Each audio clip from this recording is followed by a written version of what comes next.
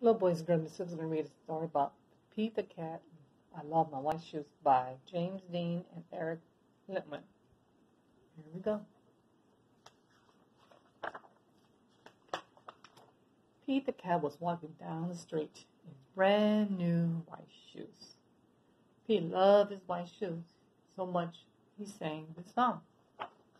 I love my white shoes. I love my white shoes. I love my white shoes. Oh no, Pete stepped a pile of strawberries. What color his shoes turned? Let's find out. Red. Oh, did Pete cry? Oh goodness, no. He kept walking along and singing his song. I love my red shoes. I love my red shoes. I love my red shoes. Oh no, Pete stepped a pile of blueberries. What color his shoes turned into? Let's find out. See.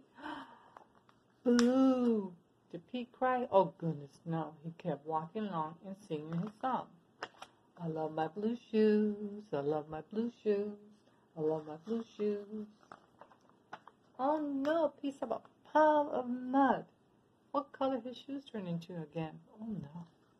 Let's see. Brown. Did Pete cry? Oh goodness, no. He kept walking along and singing his song. I love my brown shoes. I love my brown shoes. I love my brown shoes. Oh no, Pete stepped in a bucket of water. All the brown, all the red, all the blue were washed away. What color were his shoes again? They were white, but they were wet. Did Pete cry? Oh goodness, no. He kept walking along and singing his song. I love my wet shoes. I love my wet shoes. I love my wet shoes.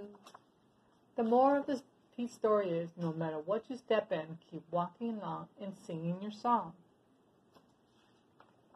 Because it's all good, said Pete the Cat. Hope you enjoyed the story, boys and girls. Take care. See you next week.